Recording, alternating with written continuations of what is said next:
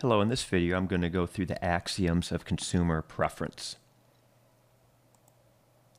So let's first talk about a bundle, what a bundle is. A bundle consists of a market basket of goods. For example, bundle A might contain 2 pounds of rice and 3 bags of apples. Now let's begin with our axioms of consumer preference. The first axiom is completeness. Preferences are complete when presented with 2 bundles of goods, A and B. A consumer must state one of the following. Bundle A is preferred to bundle B, bundle B is preferred to bundle A, or A is indifferent to bundle B. That is, A and B are equally attractive. This axiom states that a consumer can compare bundles and rank them.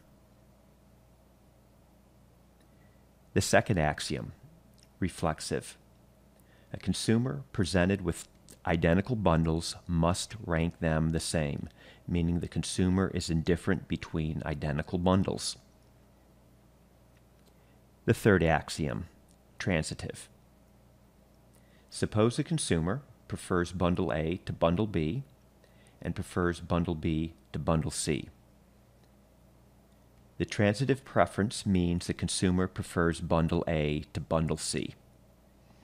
So if A is greater than B and B is greater than C, it must be true that A is greater than C. This rules out indifference curves that cross. Continuity.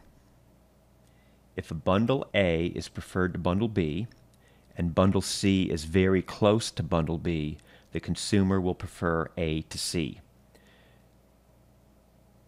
It's easier mathematically to examine small changes in income and prices without discontinuous jumps in preferences. That is, utility preferences can be differentiated.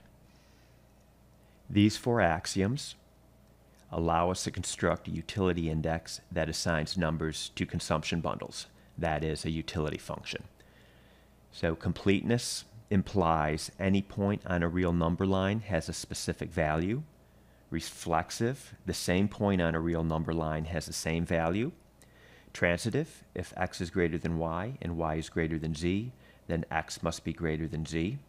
And finally, continuity, suppose x is greater than y on a real number line. There's a number between x and y, say y prime, where x is greater than y prime. And 2 additional assumptions. Nonsatiation.